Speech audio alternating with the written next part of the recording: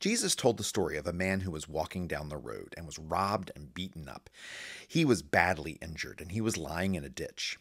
Two religious leaders walked up to him and then just kept walking. They just didn't want to get involved.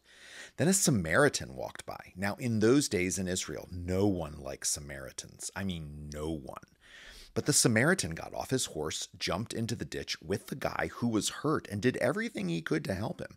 He even picked the guy up, put him on his own horse, and took him to a place where he could get the care he needed. After telling the story, Jesus asked who was a neighbor to the man in need, the two religious leaders or the Samaritan? It was the Samaritan, of course, right?